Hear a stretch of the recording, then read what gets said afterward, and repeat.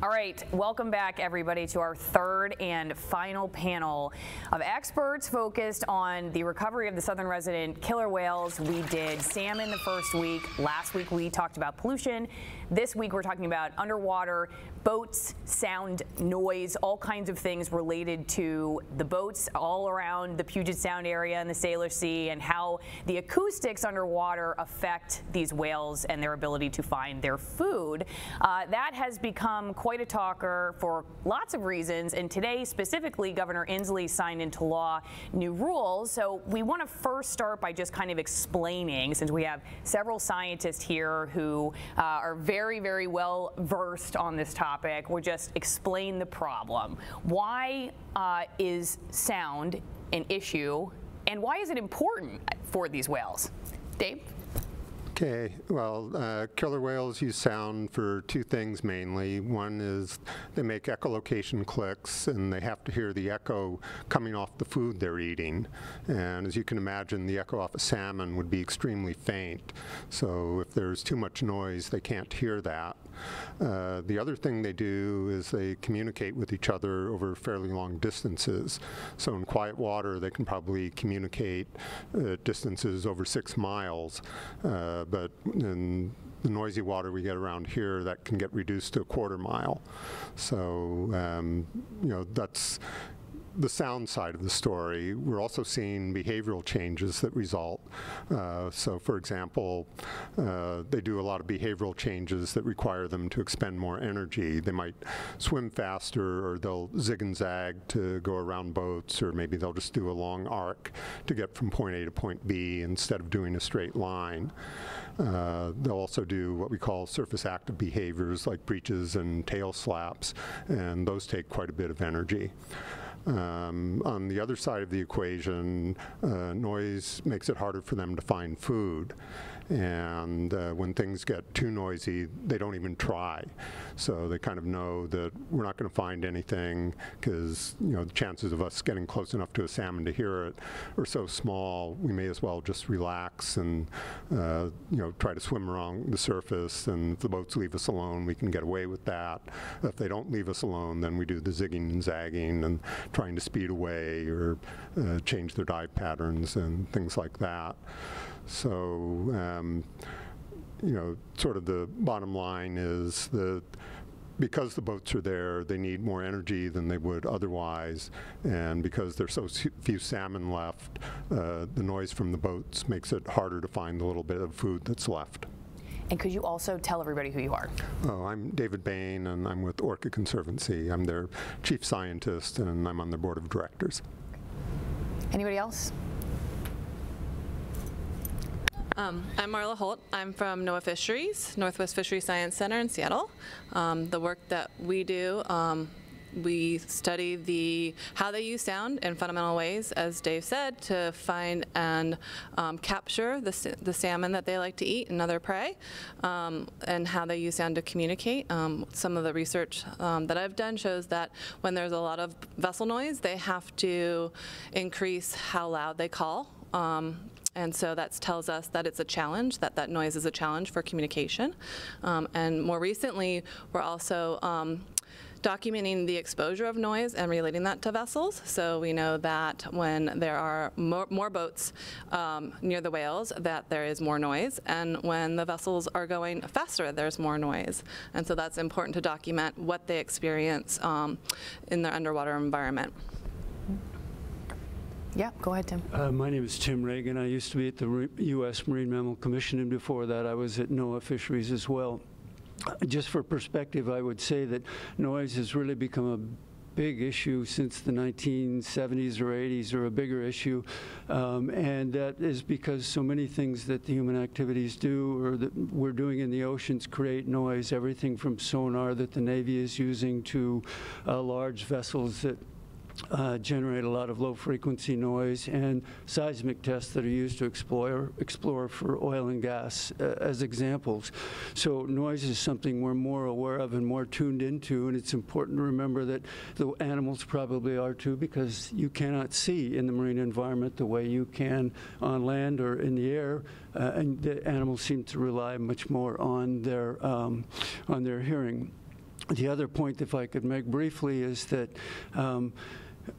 when all of this commotion started, all the debates started about the effects of noise, the National Research Council, which is a branch of the National Academies of Science, held a series of meetings and developed a sort of a model that tells us why we should be concerned about sound. And it is very much like David and Marla described, where sound may affect the behaviors of animals or their ability to find food, etc.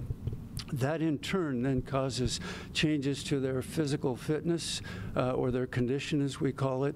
And then if that is degraded enough, then it will affect their what are called vital rates, their ability to survive and reproduce. Those are the two key rates that determine whether or not a population grows or shrinks or decreases, and this population is really, really close to that extinction level. So those are the reasons we're concerned about it. Scott, if you wouldn't mind, would you talk a little bit about the research you're doing right now underwater? Sure. Yeah. One of the things I like to do a lot is just listen to the oceans, try to just get in touch with what the whales are experiencing around Puget Sound. And to do that, we've put underwater microphones around their critical habitat. And if you just listen for a while you're working, you'll hear kind of what it sounds like naturally, and then you'll hear what it sounds like when a boat goes by, zooming by, or a ship goes by, or a Washington State ferry. Or a train. Didn't that make a difference? Yesterday we were talking. Yeah. Sometimes the sound comes from land into the water, or from air into the water.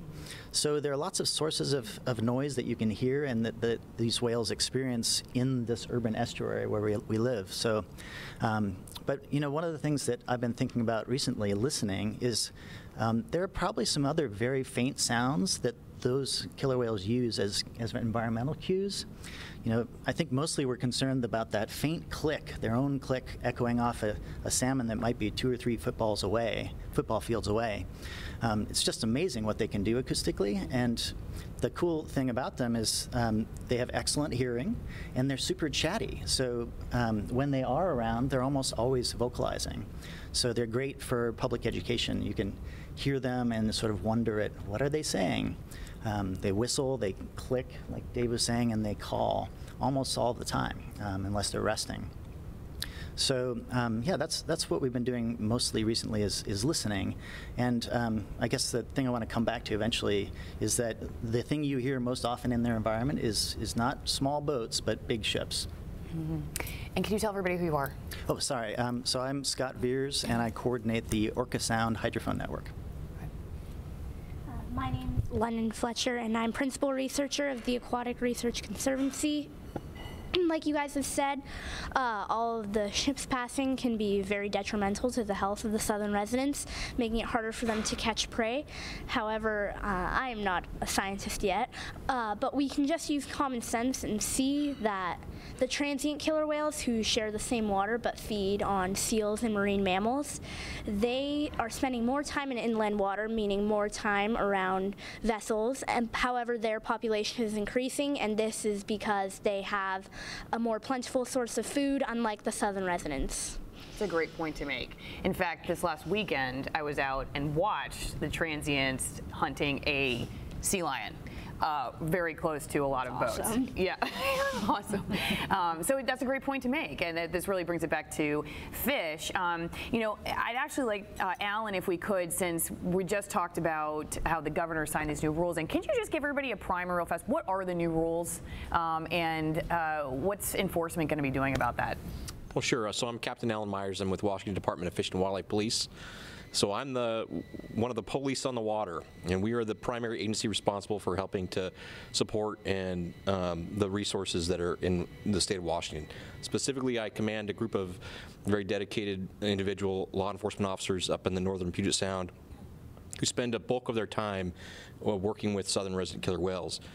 We, in the past, have worked diligently to enforce the laws that pertain to keeping folks away from or from encroaching too closely to southern resident killer whales. In the past, it's been a protection zone or a bubble around the whales that has been about 200 yards. Anybody who came into that zone, we would contact, try to educate. If we couldn't educate, we would cite.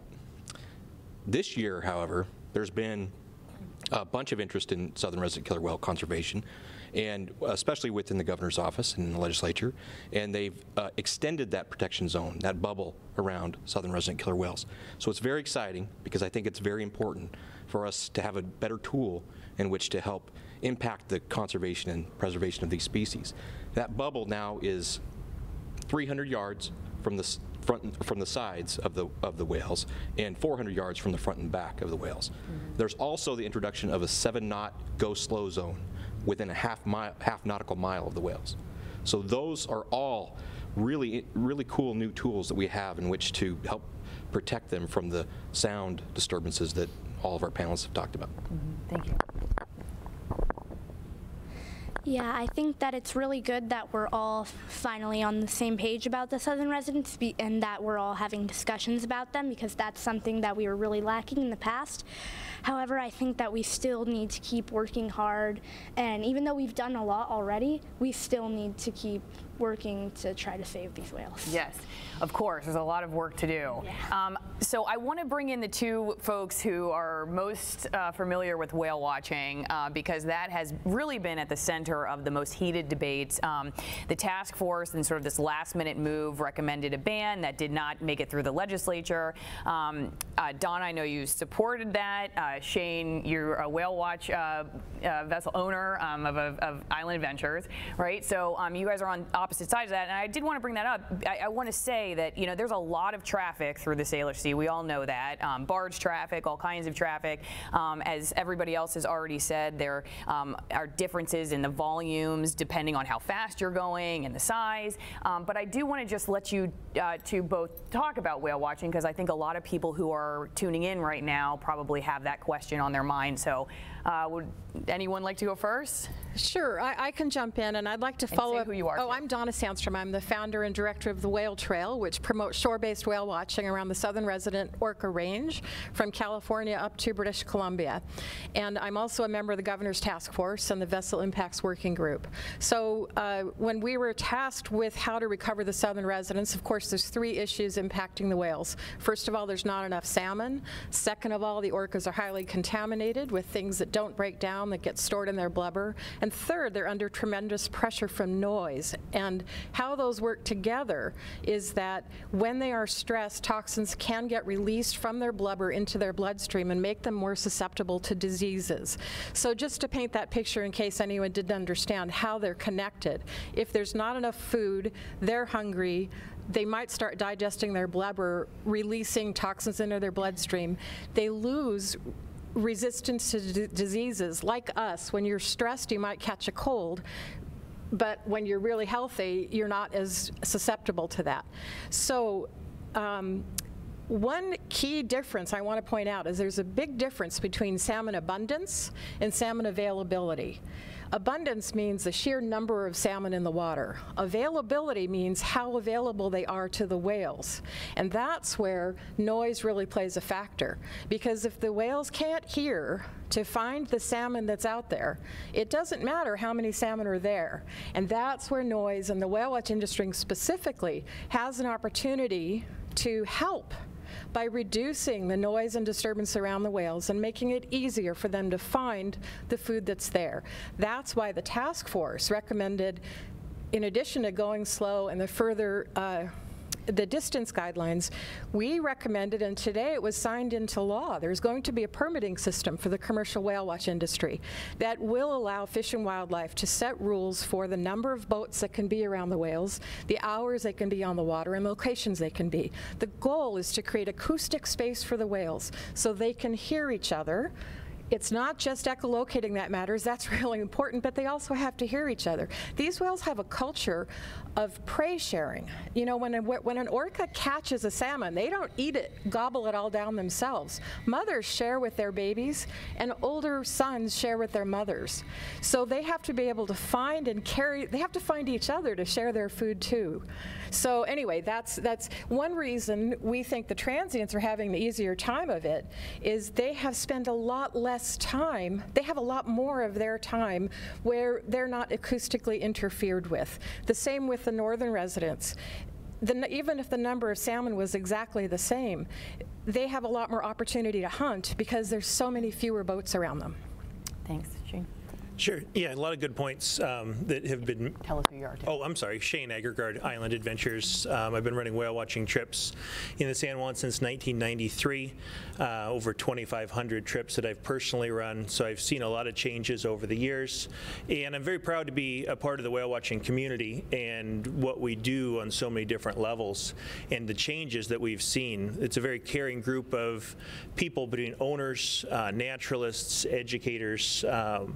And I've heard a few things. I heard boats zooming over whales, and that was the point that the #1 driver of sound is speed. And the whale watching community was the first, long before the task force recommended it, we moved to a 1 kilometer slowdown. So commercial whale watching vessels in our guidelines have a bigger slowdown zone at 7 knots. 7 knots is the number that has been used for all boats, but not all boats are created equal. The larger the propeller, the slower it's moving, the quieter the boat. This is the majority of the commercial whale watching boats that you see out there. These are also trained professionals that go through drivers' meetings. We're very aware of all the science that goes on as well. And right now, I think the best thing that happened with the task force, the new codified laws, is the slowdown zone. It's not proximity to the whales, but the sound that's being emitted from the vessels. And what we've done over many years and lots of different steps is quiet the waters, and that's something I'm very proud of. Can I just say one? Sure. I want to say one more thing, because what gets underestimated is the scale and the scope of the whale watching industry. So the whale watching boats start early and they go late. There are 9 companies that do sunset cruises.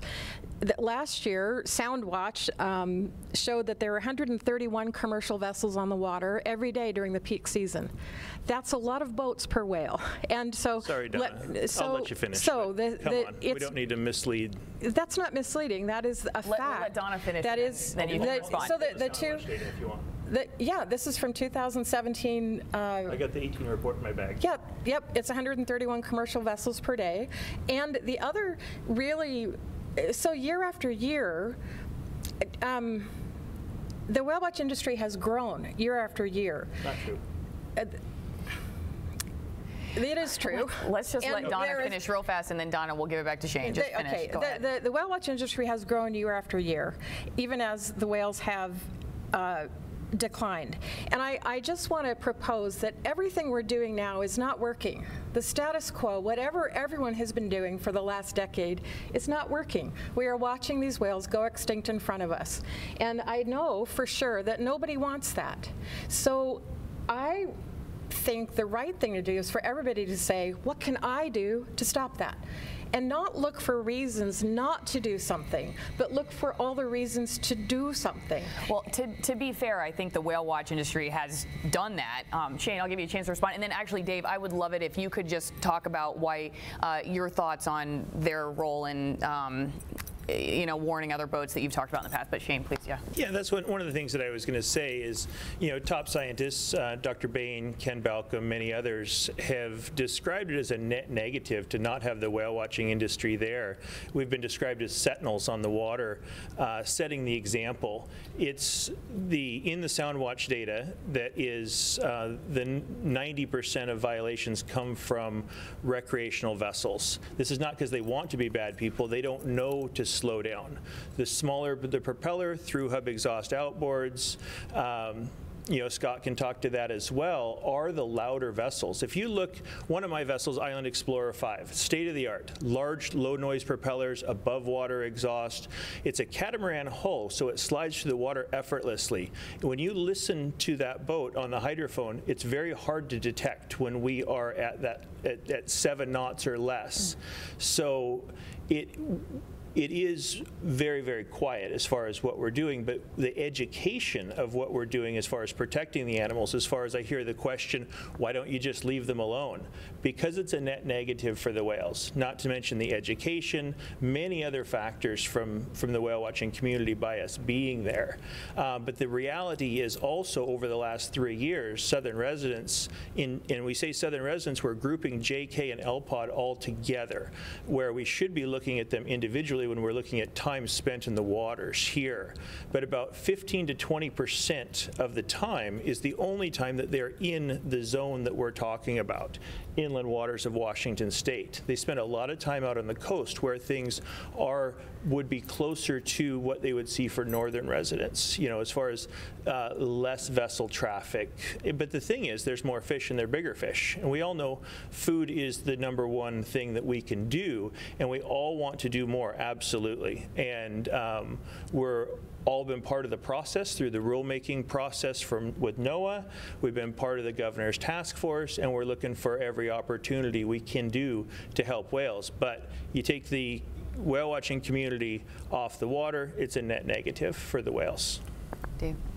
Okay, before I dive in on that, there are a couple things I forgot to mention when I was talking about concerns, and one is stress. And what researchers have found is when food is in short supply, stress levels are related to the level of whale watching activity, but when food is plentiful, it's not.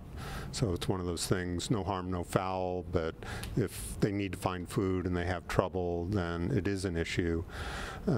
Also, back when boats were allowed to get within 100 yards of whales, we were finding they were soaking up some of the chemicals in the exhaust, and that's been much less of a problem since they moved out to 200.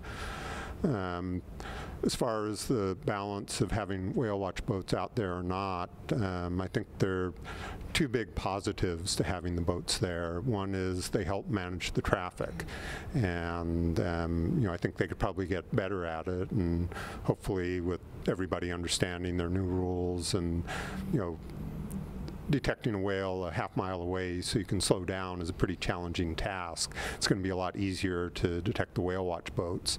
So I think they can be a big help. And these little boats going fast, even if they're 10 times farther away than the whale watch boat that's following the whales around, it's those boats off in the distance that'll be louder.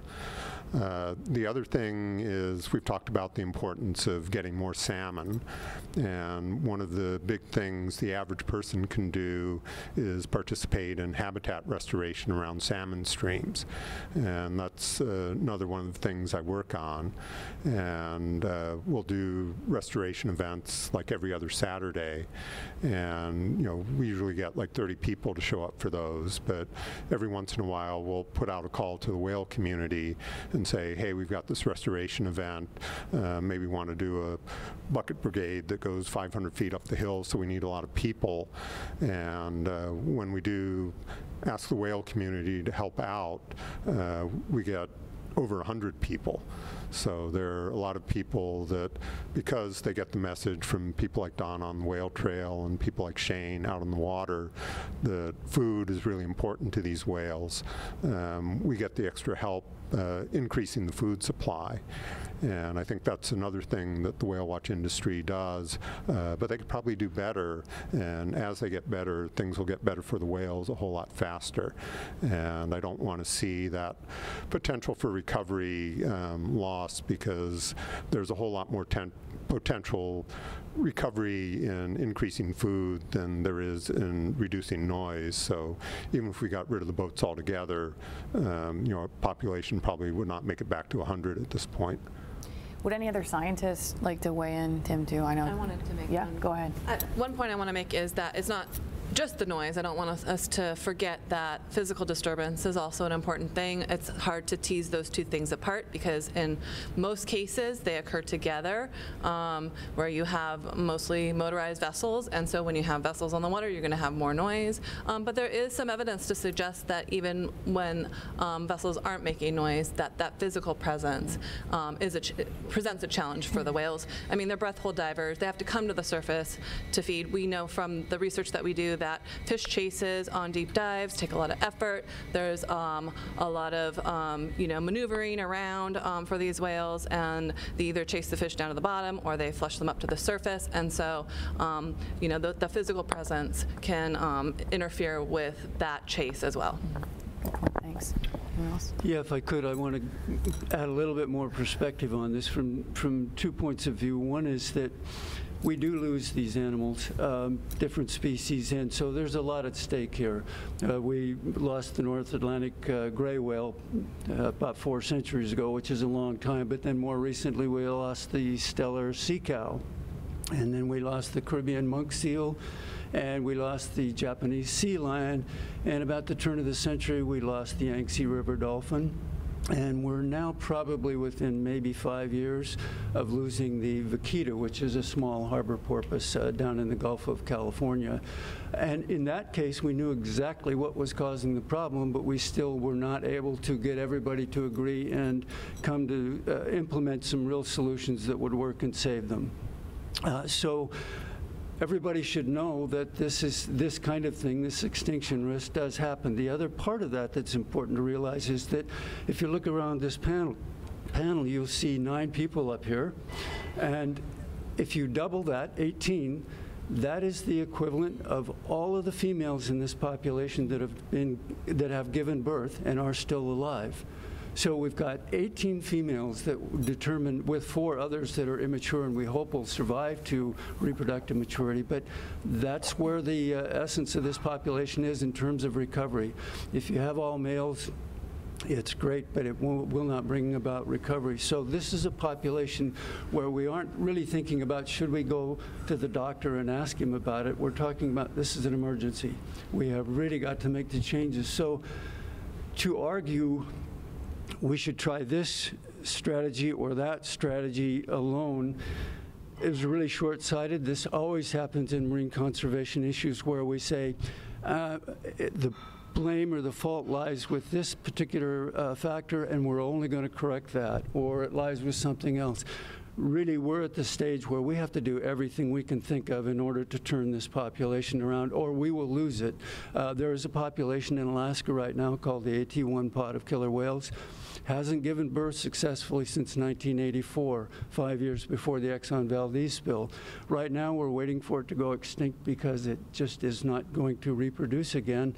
And as soon as the 6 remaining, I think 6 or 7 remaining animals die, that will be the end of that population. So I want everybody to realize that we don't have a lot of time to try half measures, to try things that, kind of in a half-baked sort of way. We really need to, in my view, err on the side of caution and make sure that we are doing everything that is really necessary for this population. I look at London and I think, I want her to be able to know these whales, to go out and study them, to enjoy them, whatever, and I want her grandkids to do that. That may not be possible if we don't do our job now. Thanks, Tim. Good point. Do you have something to say, London? Oh, yeah, and I just wanted to add on, I know we're kind of past this, but on the topic of the whale watching boats, there are some whale watching boats that are disrespectful around the whales. However, for the most part, they are all very respectful of the whales, and studies have shown that when there are whales, they are actually some of the furthest away boats.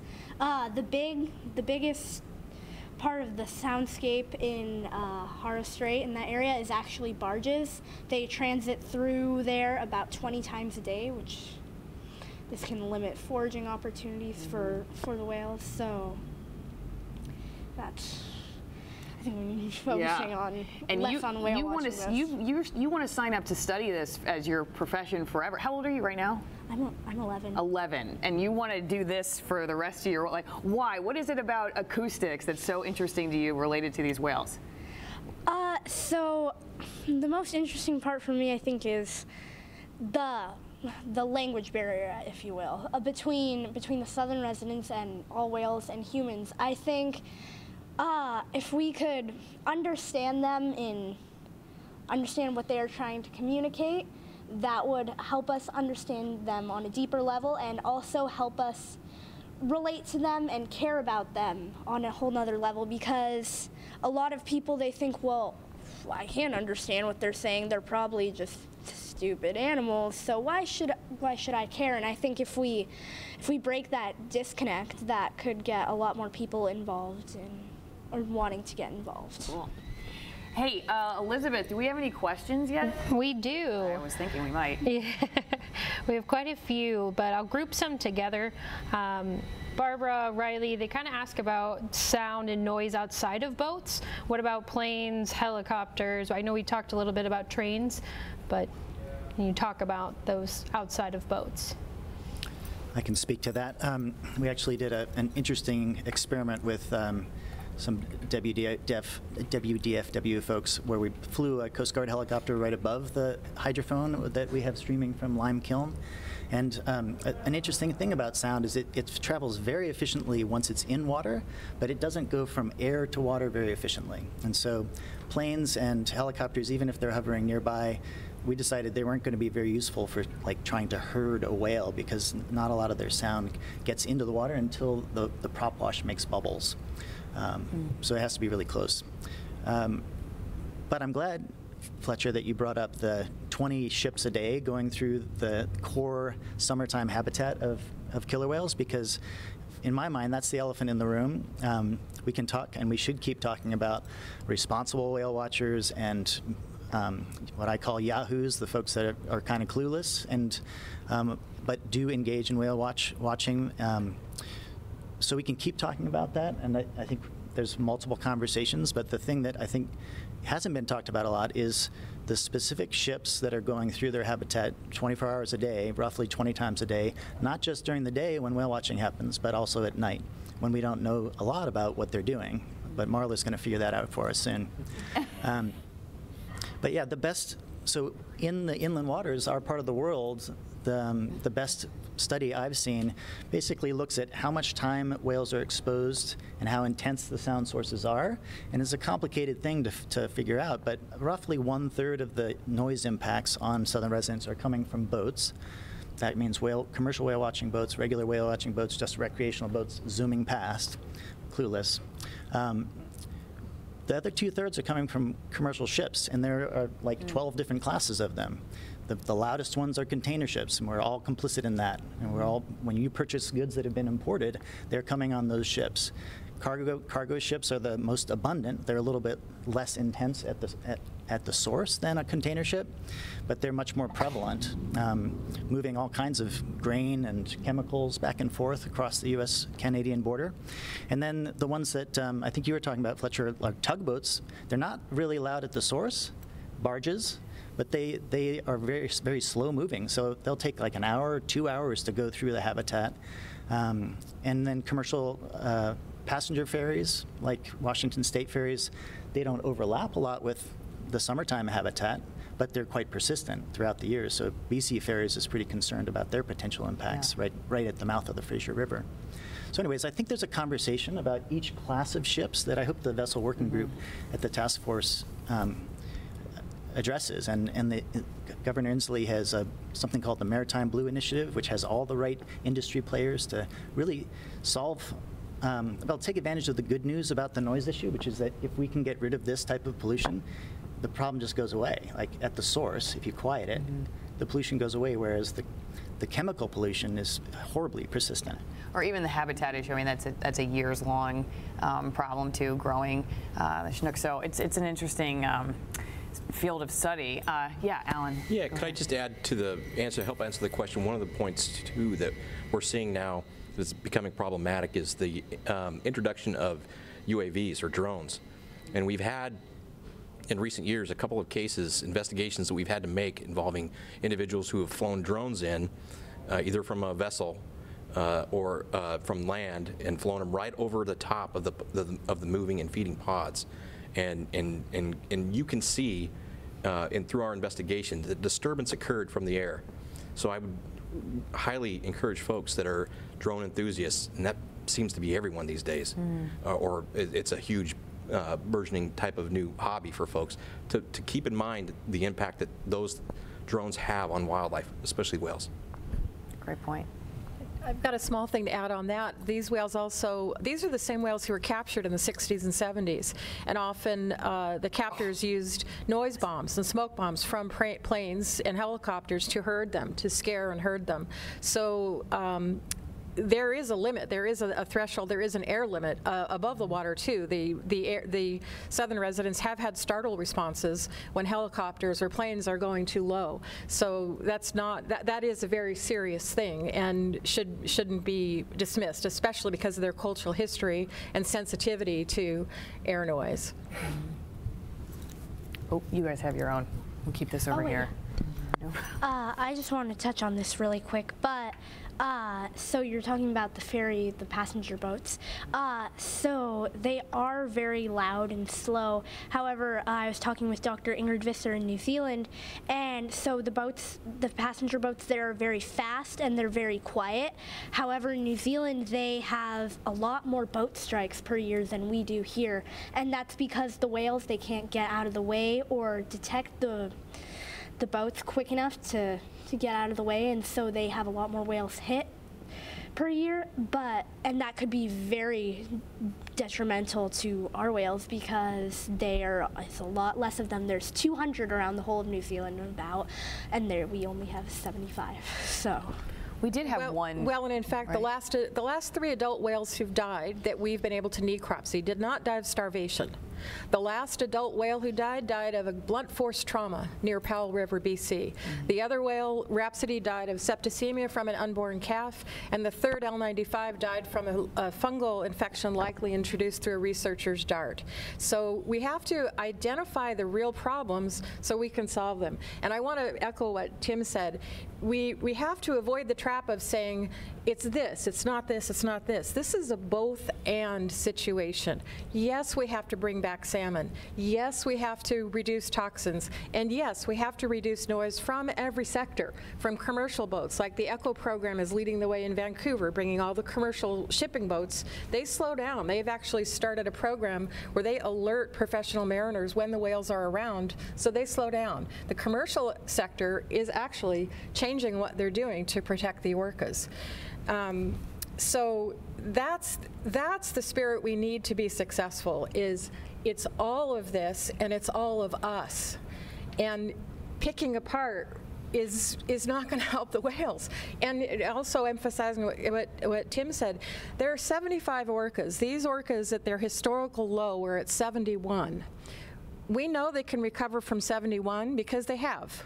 After the captures were stopped, they came back to a high of 98 whales in the mid-90s. If they go below 71 whales, there's no evidence that says they can come back, and especially, as Tim said, with the pressure of only 18 reproducing females. So we must give them every possible chance to find the food that's there, to communicate with each other. And the only thing we can control in the short term is noise. It takes a while to grow salmon, and it's going to take a long time to figure out how to stop putting toxins into the water. The governor's bills today affected all of those things. You know, it's really exciting. We have a strong legislation in each of those areas. But the thing that's going to give most bang for the buck for the whales in the near term, that's what I'm really worried about. We've got 4 or 5 years to turn this around, and then it's too late.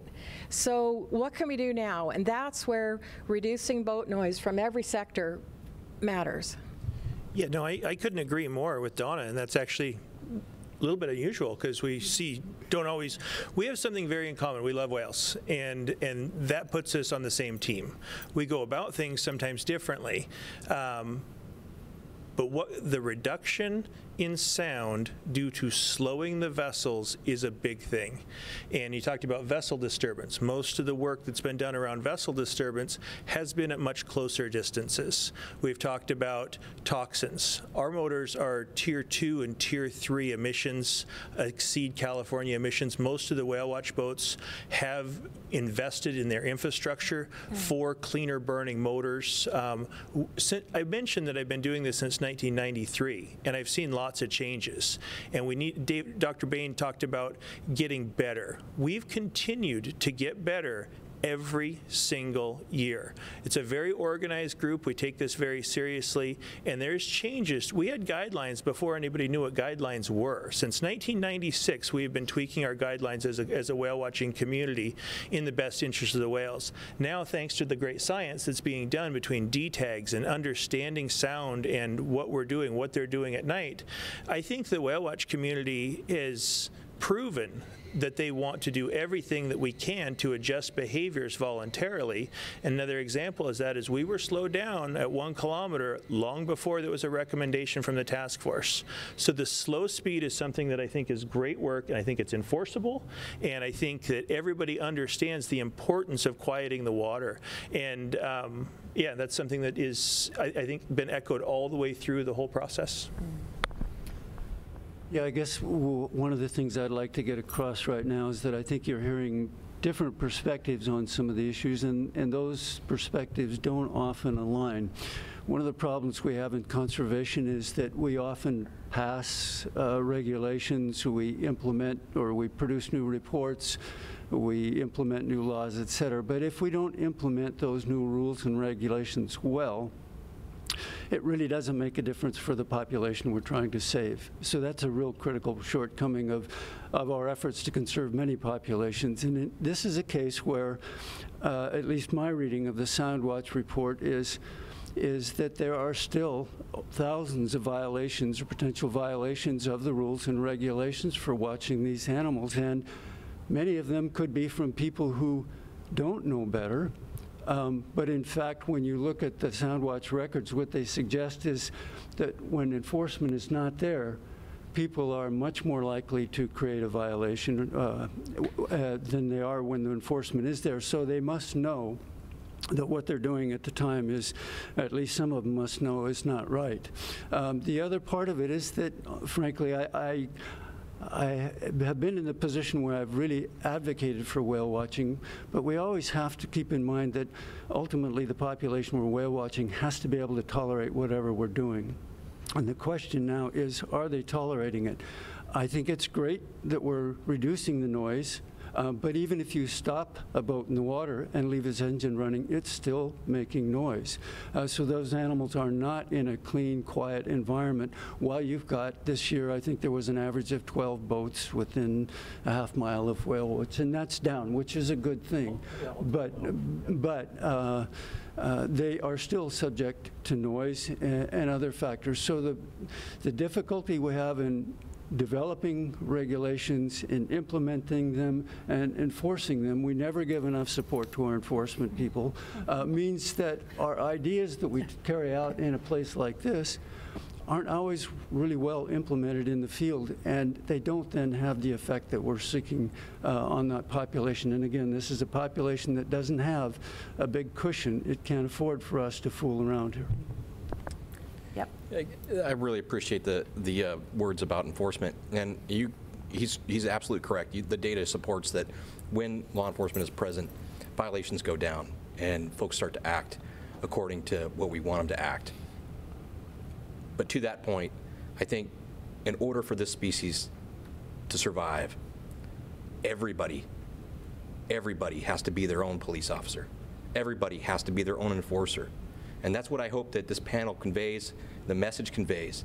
You can never put enough cops on the water. You can never have a cop on every corner of any street where crime is pervasive.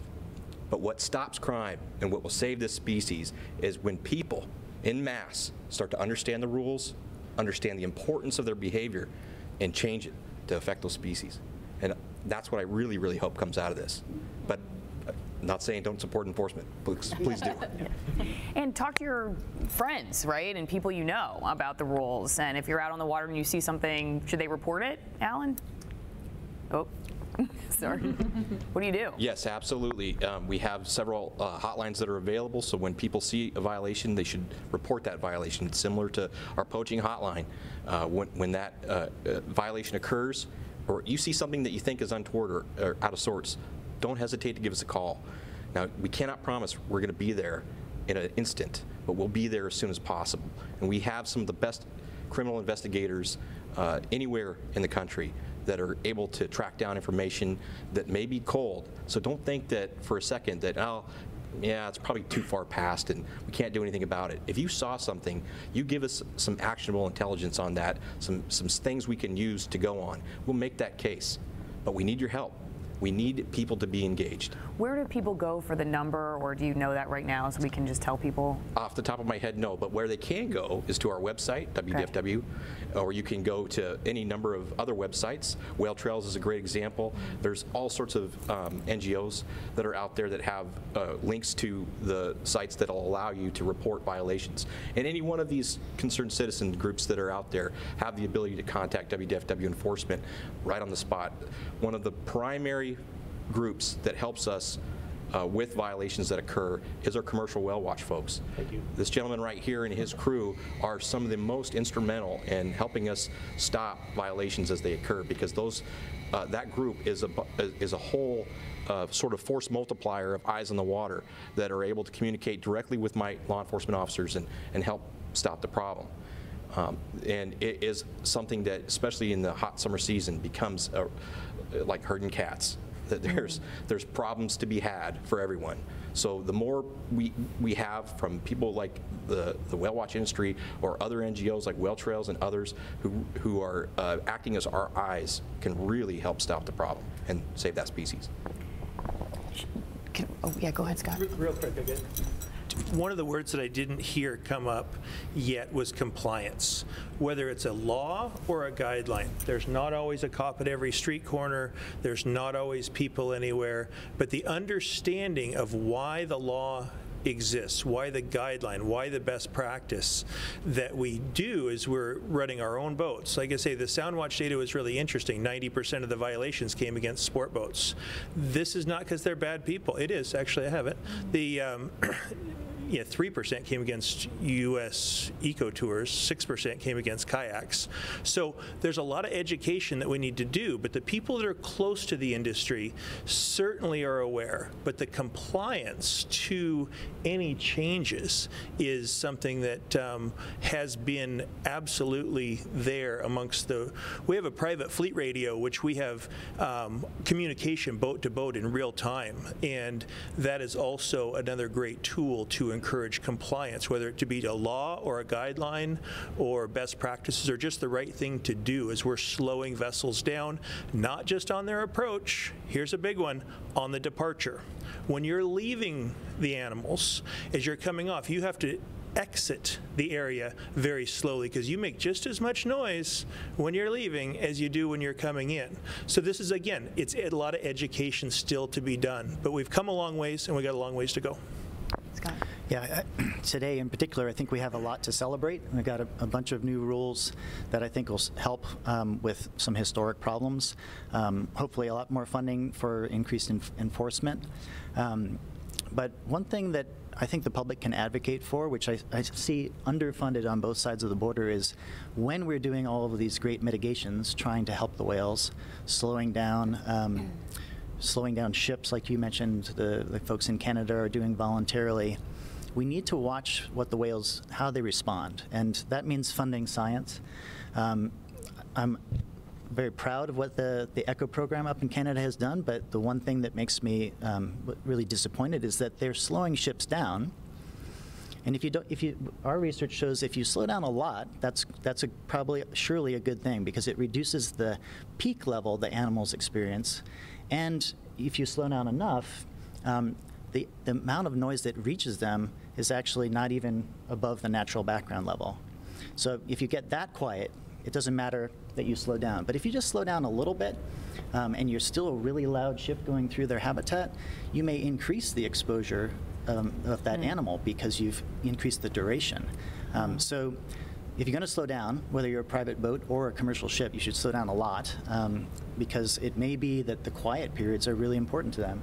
And since we haven't funded the studies of what they behave like when it's really quiet, we don't really have a baseline. And so that's one place that when we have a permitting system in place and well-behaved operators on both sides of the border, and at least in Canada, funding for entities like NOAA's equivalent, we'll be able to monitor and understand what the whale's natural foraging behavior looks like when it is really quiet. So I think that's something that we should advocate for on the U.S. side too. Marlet needs more funding. Let's take a question real fast, and is that all right? Go ahead, Elizabeth. Yeah, I do. Okay. Excuse my pronunciation on this, but Devere asked, how does a recreational boater know where whales are so they can avoid them? Do you want to answer that? You can hand the mic off. It's like Who Wants to Be a Millionaire or something. They know where the whales are because of the whale watch fleet. That's how everybody knows where the whales are, as they watch for the whale watch fleet. I think he asked specifically with no warning or presence of a whale watching fleet. How do you know? In the Sound, it depends on where you're at. If you're in the San Juan Islands, there's a new San Juan County has started an initiative to fly flags when the whales are around. So that's one way of alerting boaters in the San Juan Islands. Through the rest of one of our goals is that anybody operating in the marine waters of Washington State needs to be educated about who the southern residents are, where they're likely to be, and how to spot them, so that you can see a spout or a dorsal fin and understand they're nearby and understand what the whale watching laws are. And as Alan said, that people become internally persuaded to do the right thing for the whales and follow that whether there's enforcement around or not. That's where we want to get to, and we're not there at all. The question specifically is, if he's out in his recreational vessel and he's prawning or crabbing or recreating, fishing, whatever he's doing, how would he know where the whales were? And there's really not a source to go to know where those whales are, but it's keeping a diligent watch. Always as a boater, you're looking for logs, you're looking for wildlife, you're focusing your eyes as far as you can see. Anything closer you will see anyway. And when you do see a whale, then you will know how to behave. But there's going to be times where you are up to speed in a recreational vessel and you come across a whale and you go, whoa, I didn't know that guy was there. Pull it back, slow down. Whether you engage in whale watching or disengage in whale watching, that's where you pull it back as far as the behavior of a sport boat. Fish and Wildlife they see it all the time. They are looking for intent. If your intent is to get close, you're going to get to sign in triplicate. They know good guys and bad guys. So the question is, if I'm out in my recreational vessel and I'm just cruising along and I get surprised by an animal, what do I do? Follow the laws that have just been codified. Slow down and hold appropriate distances. Yeah, so with killer whales, typically all you see are the dorsal fins up above the water. In certain weather conditions and lighting conditions, you might be able to see the below. But if you're close enough to see them, you're probably in that half-mile go-slow zone, so you should slow down right away. And if they're directly in front of you, then you should start moving off to the side. So, when we studied the effects of masking, we found that noise from directly in front was more of a problem than noise off to the side, and that's why we have that longer distance in front than we do on the side. And we don't want boats running up behind them because that kind of makes them feel like they're being chased, and that's one of those stressful things we want to stay away from.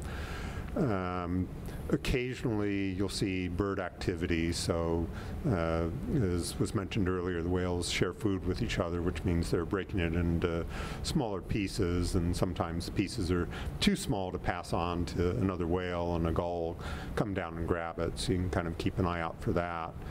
And then also, if you're out in the water and you're a local, you probably know where whales are likely to be at different times of year. And if you're going 20 knots, that's a 3-minute mile, and whales can do 3-minute dives routinely, which means that you actually need to spot that whale 1.5 miles away, because if it goes down for 3 minutes and you go 1 mile and you were closer than that, then you're on top of that whale. So if you're in an area where whales are likely to be, maybe just take it easy and go slow. And you don't have to. We love gray whales too. Yeah. Slow down around Hat Island right now. Yeah. Yeah. Yeah, so you ran the piece last night about boat running over gray whales, and it wasn't interested in gray whales at all. It just kept going, but it went right over the top of them, even though the whale watch boat was, blowing its horn, trying to get its attention, and just wasn't able to get it to avoid the whales. Go ahead, Lynn. I think an important part of getting people to follow the regulations is education. I think if people knew more, or if they started learning it from a younger age, it would make people want to follow the rules more, and that's actually why I started my nonprofit, the Aquatic Research Conservancy. We're trying to spread awareness through education and having a curriculum on southern residents in the ocean in schools, I think could really help, because if we start enforcing that, hey, you need to go slow around whales, here are the guidelines around whales from a younger age, people would be more likely to follow them, because they would grow up knowing, oh, if I see this whale, I'm gonna go slow, and this is what it looks like, and this is what I should do. So. And do they talk to their parents too? Do you think kids would talk to their parents? Yeah, I think whales, and especially orcas, they're such a charismatic species that a lot of kids, it gets them really interested and engaged, and when kids are really interested and engaged, they will talk to it about their parents, and that can be a really beneficial thing. Tim? Lyndon, I really think you should get together with Donna, because I think the two of you have a lot in common in terms of education and the things that you're interested in. I wanted to make a couple of, or maybe one main point about what we're talking a lot about is boater behavior on the water. And we've had different numbers kind of flying back and forth here. My reading of the Soundwatch report really doesn't quite jive with a lot of those numbers. So I basically want to encourage the audience to look up that Soundwatch report and see what those numbers are and see what makes sense to them. If I read that there are several thousand violations, actually, the data that I saw suggested more violations from the ecotours on some areas, U.S. and Canadian combined, than on the recreational boats. So it'd be good if we could get a little bit straighter on just what's going on out here. But this is a real problem. Education is a real problem. But again, if we're not following the rules don't help. And Marla, can I put you on the spot?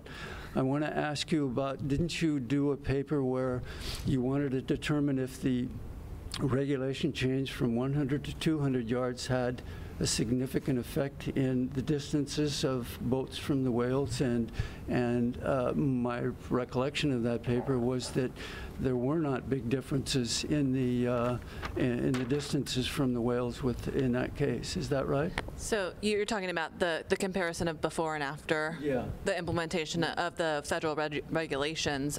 So the implementation happened in May of 2011, and we collected data before and then a couple of years after, and we didn't find a distance effect, but and you would expect a distance effect because sound, as it travels through the water, it loses strength through sound propagation loss, and but that's if all things are equal before and after. All other things are equal before and after, but that distance doubling is the thing that changed.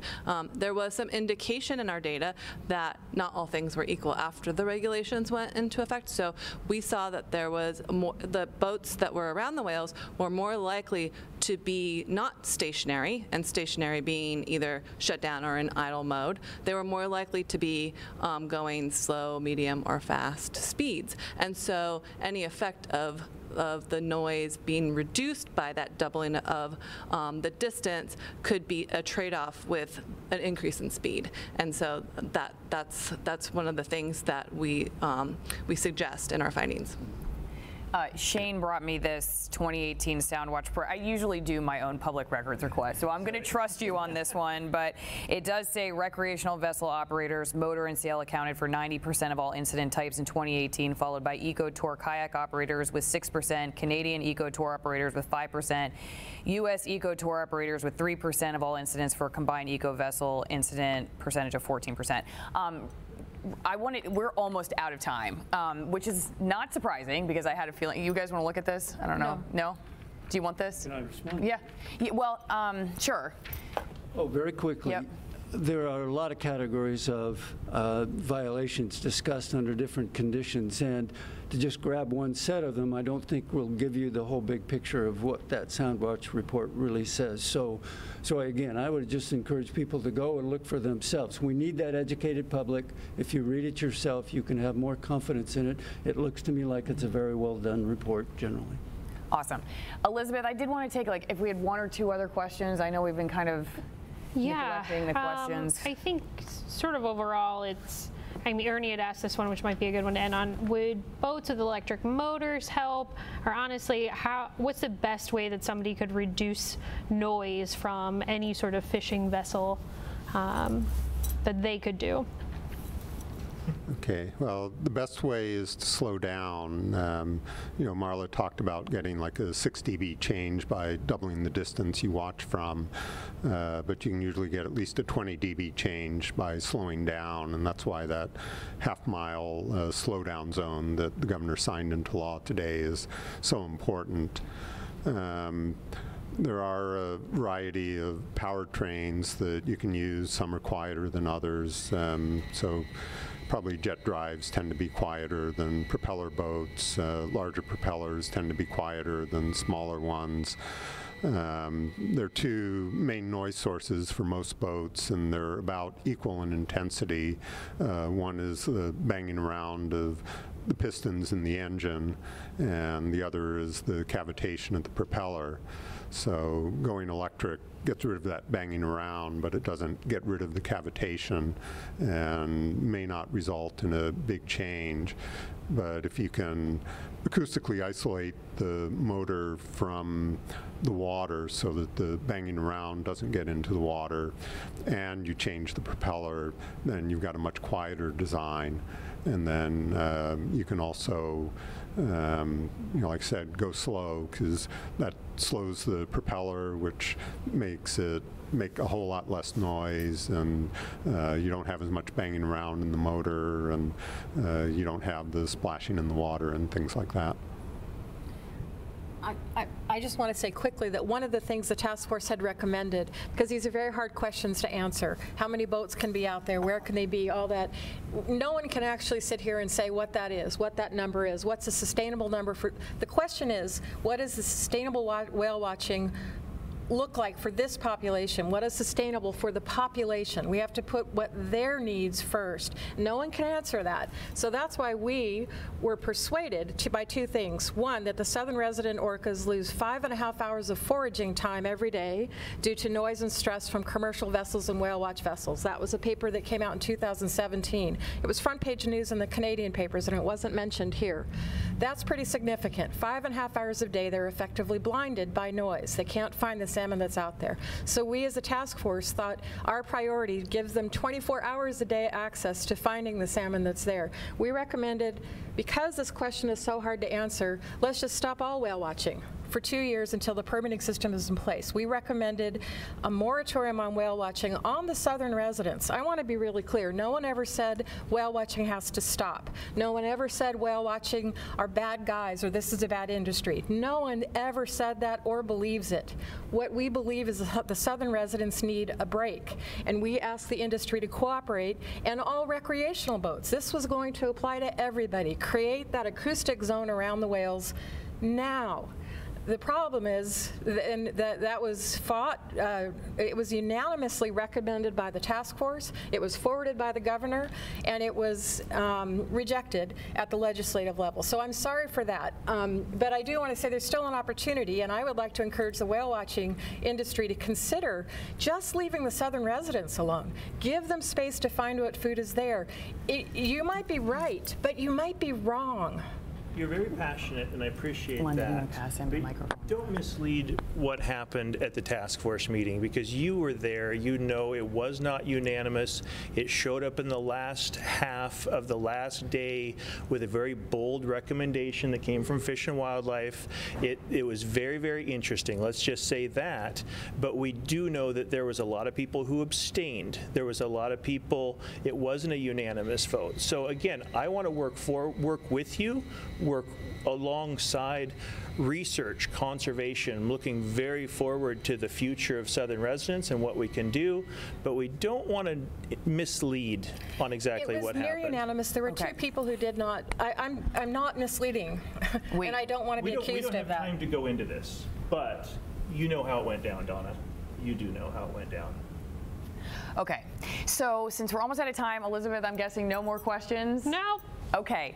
I like to end the panels by giving everybody an opportunity to just say one thing that, and if you want to just, we could start with David and then, or unless Alan, you feel like you want to start and we just go down the line, just one thing that people can do to make it better for the whales. And I do just want to say, I know we've been kind of talking a lot about whale watching, but as Scott and others have brought up, I mean, the boat problem is a big problem besides whale watching boats, and I have not heard a whole lot of answers regarding commercial vessels, so I leave that out there too as something that I would like to know more information about. But either one on the end want to start, and we can go ahead, Dave. What can people do? Well, I think when you're out on the water, kind of think about the commercial whale watch fleet as crossing guards in a school zone.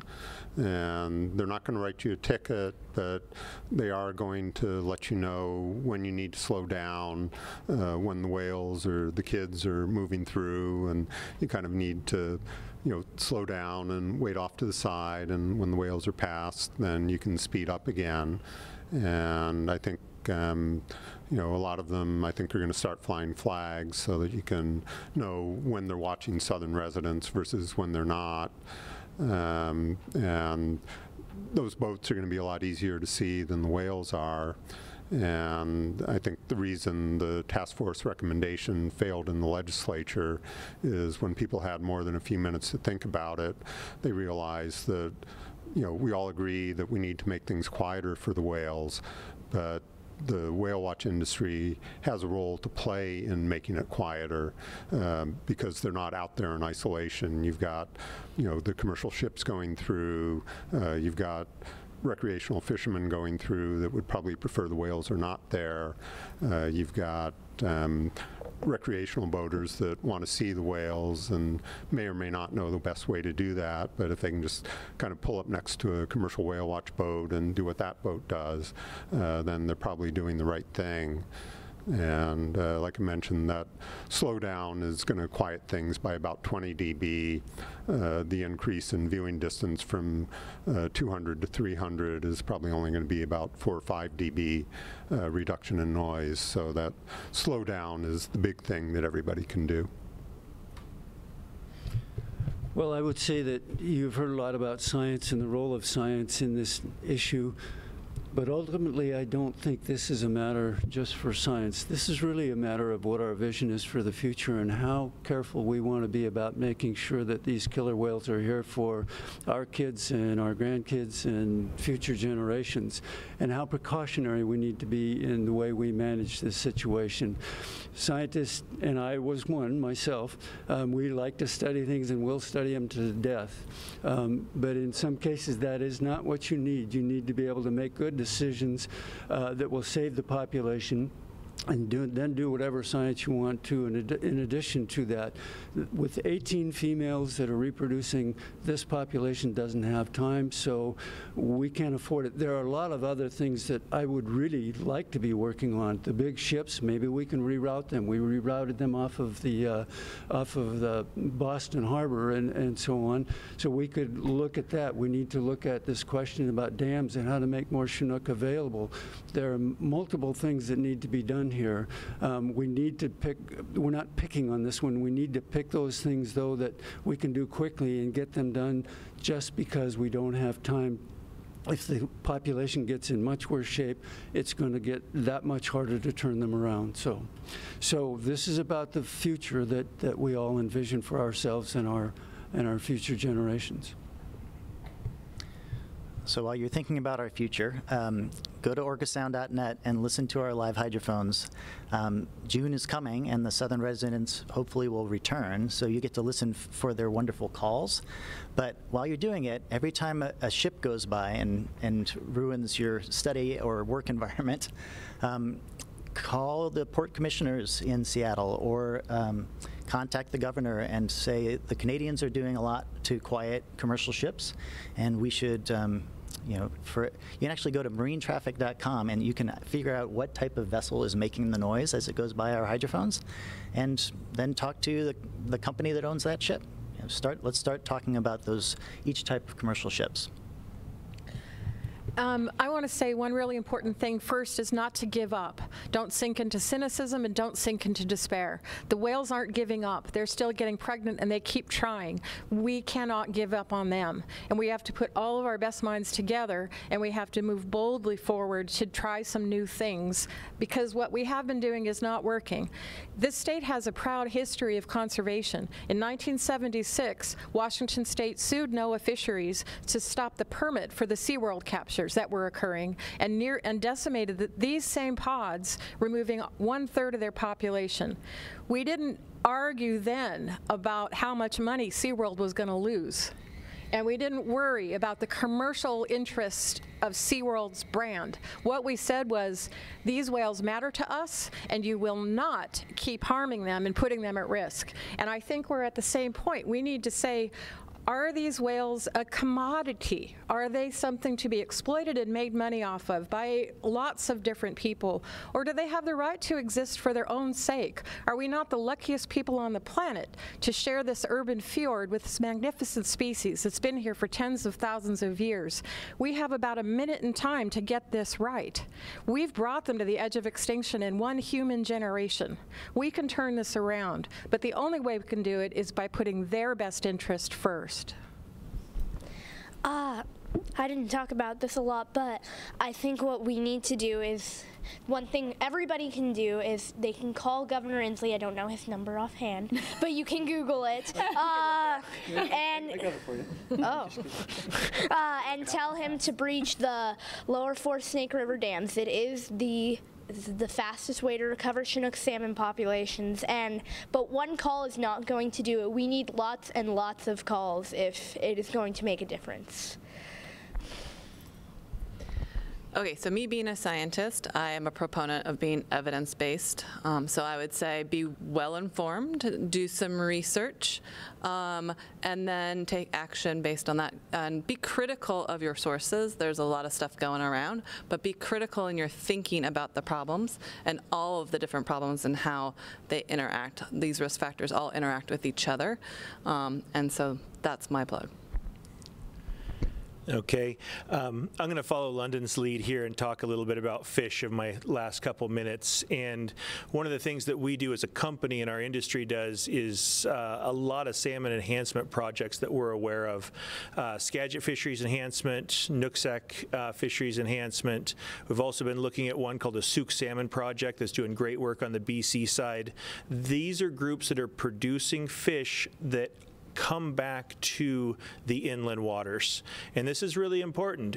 One of the big reasons that these southern resident killer whales, especially J-pod, is not spending nearly the time in these waters is because there's not nearly as many fish going to the Fraser River. This is when they are here, when the whales are in this area, the salmon population is way up.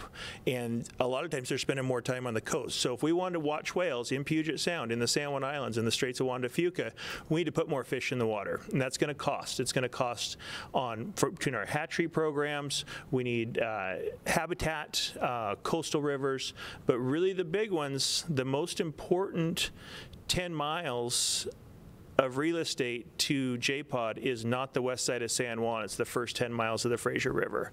So whatever we can do to put more fish in the water, this is how we save the whales. Okay, last but not least, I'll say that I really appreciate the opportunity to speak to everybody here on the panel and to hear everybody's well-informed views on things. And as a law enforcement officer, what I'd ask for folks to remember is be educated. Be educated about the laws, not just the species dynamics, not just the ecology of whales, but be educated about the laws that help protect them, that help ensure that they're around in the future. This is a species that we can love to death, folks. It's one in which is very susceptible to the presence and the sounds in the water. This is facts. And we need to watch that, and we need to watch our activities around them. Us as law enforcement officers are there to help, but again, we're just a tiny fraction of all the eyeballs that can be out there to help us do our job and to help the species thrive. Thank you. Thank you. And I did look up, if you're going to report a violation online, it's wdfw.wa.gov. The governor's phone number is 360-902-4111. So thank you guys so much for being on our final panel. There's a lot of passion on this panel, and there were on the past ones. And, you know, the stuff that we're the most passionate about and that means the most to us, I think, as a reporter, I've found brings out the best and sometimes the worst in us. And I hope that these whales bring out the best in us, and that's what history shows to have happened. We appreciate your joining us for these 3 conversations, and that you will continue to do your part to make the future a bright one for the southern resident killer whales. Have a good night.